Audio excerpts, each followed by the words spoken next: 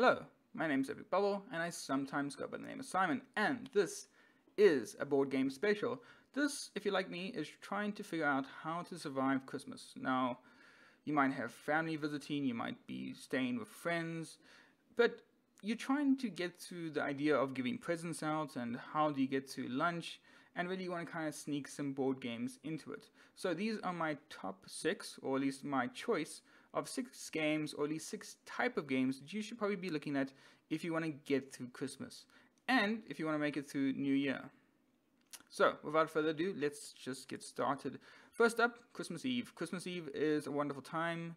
It's cold outside. Well, if you're in the northern hemisphere, if you're like me, it's currently summer and boiling hot each night.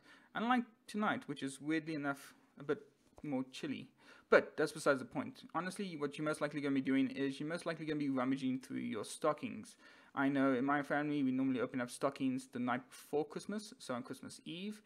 And generally, it's filled with a bunch of like knickknacks, so probably toys or pieces of generally doodads, I want to say. So like small figurines, that kind of stuff.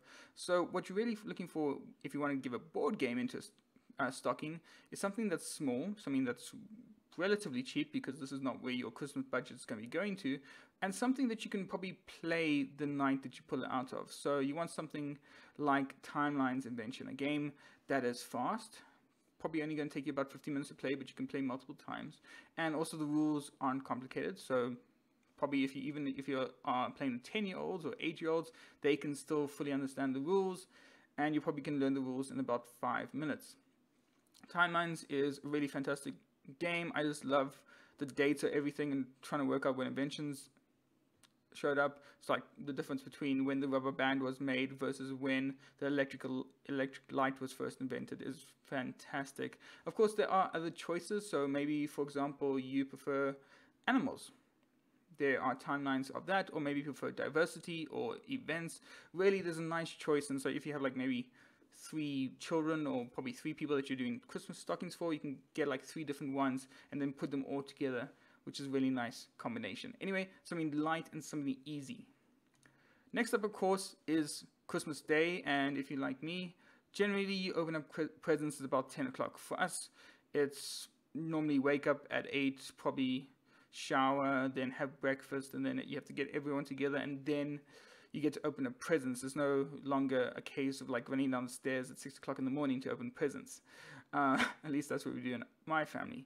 But really, when you want to go for a nice board game present, you have to look at the person, right? You have to figure out what they like, and that can be a bit complicated. So really what you want to do is try and get something as middle of the road as possible, something that you know will be generally quite good, and something that the person will be excited for. So my recommendation is Fallout. This is a new game by Fantasy Flight Games, and it just has all the Fallout trappings to it. So you're surviving in a wasteland, you can experience a story, go out and collect weapons and fight monsters. Really good. But it's middle of the ground. It's got a good theme to it. It is made by a very reliable company, and the production value is going to be really good. And even if the person isn't particularly into the theme, or even if the person's particularly into the story aspect, or maybe the mechanics don't really take them, it's a good middle of the ground choice. So that's really what I suggest, is get something that is still going to excite a person, but it's a safe bet. After that, it's of course after lunch. So after opening their presents, generally you wait until like 12 or 1 o'clock, and that's when all the family get together and you then have lunch. This normally is going to be what, cold meat, salad, don't know, depends on what you guys do for lunch, but in my family that's what we do. But after that you kind of get a bit tired, you kind of are a bit exhausted of all the Christmas spirit, and really you just want to kind of sit back and relax and not deal with anything too heavy or try and get involved into anything too much. And so that's why I've chosen something like Tokaido by Anton Bowser. This is a lovely game about the legendary route of Tokyo to Tokaido, not Tokyo to Kyoto, and traveling that route, and you're just experiencing new culture, you're going to make artwork, you're going to eat fancy food, and you're just going to have a really good time in the hot springs. But this is something that I think is ideal for that after lunch period where, again, the rules aren't too complicated, and it's not going to take too long. It's probably going to be about 45 minutes to an hour. But what's really great is that it just feels like a relaxation. You're not fighting with anyone.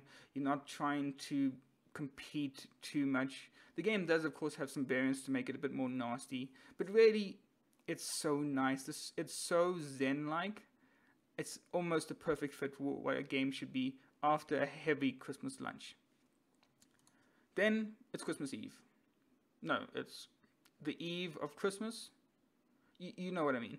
You're sitting by the fire. Everyone has probably played with their presents now, has gone off. Everyone's now recovered from the Christmas lunch and have maybe had a light supper. You probably have sitting around having hot chocolate and probably some tea. And what you want is a nice family game, a game that you can get everyone together and that everyone can be involved with. So even if a person is 10 years old, or even if it's your grandmother who's not really good at playing games, you want something that everyone can be a part of. And so that's why I've chosen something like Consulting Detective Sherlock Holmes Consulting Detective. There are new versions that have come out. This one, Thames Murder and Other Cases, that's probably the classic one. There's the Jack the Ripper one, which is probably not... I think that's also as good, but really, you don't want anything that's too gritty. Sherlock Holmes can be a bit, well, it's murder, right? It's not the greatest thing in the world, so it can be a bit serious. But I think if you're playing with anyone from ages like 13 and up, I think it's just fine. And it's nice to get involved. It's nice to be Sherlock Holmes and try and figure out what's going on, and then you kind of present all your answers, and then Sherlock Holmes actually tells you that, no, you're completely wrong, and you shouldn't have thought like that. And it's a very Sherlock Holmes way. But again, it's a game that fits into that category of just getting the family together. It's everything people can work towards. Something else would be something like Pandemic. That's a great choice for a game that everyone can just work together and have the rest of the Christmas enjoying each other's company. Of course, after Christmas comes Boxing Day. So typically for us, Christmas is generally the day we spend with family. And then, of course, Boxing Day is the day we typically spend with our friends. We normally invite people over for lunch and whatnot. So really what you want is a game that will appeal to a large variety of friends. A game that has maybe a cute theme to it.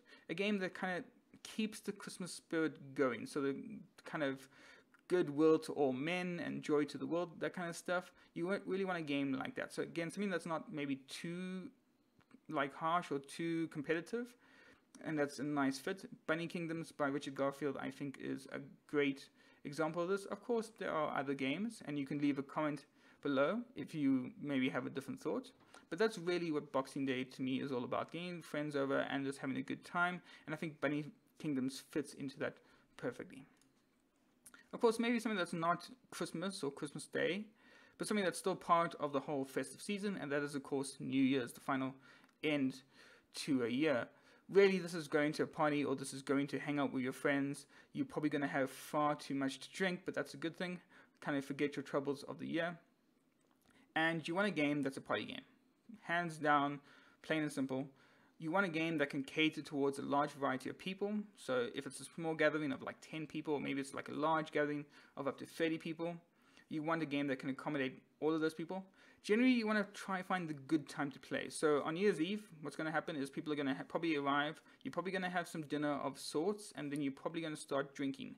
Typically, what you want to do is you want to break out the board game before everyone gets too drunk. So probably after the first glass of wine that's gone around. My recommendation, 2 rooms in a room, hands down, it can manage all the way up to, I think, 35 people. It's just a lot of fun to just see people kind of like not stumble around, but you want them to still understand the rules, and you also don't want the rules again to be too complicated. 2 rooms in a room kind of fits that bill perfectly. People can be put onto either side, and you can have a nice. It just gets people to start talking together. It kind of forms a nice icebreaker if the ice hasn't been broken yet. It's a really good choice, and of course the theme is quite funny in that you have a person that basically wants to blow up the presents, and you have to have hostage situations. It's just a really good choice. Anyway, I hope you have enjoyed my selection of games, and I hope you have a really, really good Christmas, and of course, a Happy New Year's. If you have enjoyed this video, remember to leave a like and subscribe. This just helps me get more views on YouTube, and that means more people come to the channel, which means I can just put out more and more content because it means more and more people are watching it. And as always, please leave some comments. I love seeing what you guys write. I had some wonderful comments on some previous videos, and maybe you don't think Tombs and the Boom is the perfect choice. Maybe you think games like Monica's or Secret Hitler or The Resistance are just better choices for that kind of scenario. Maybe you think that Tokaido wasn't the best choice for an after lunch. Maybe you shouldn't be playing games after a heavy Christmas lunch. But please let me know in the comment section. As always, thank you so much for watching. Bye-bye.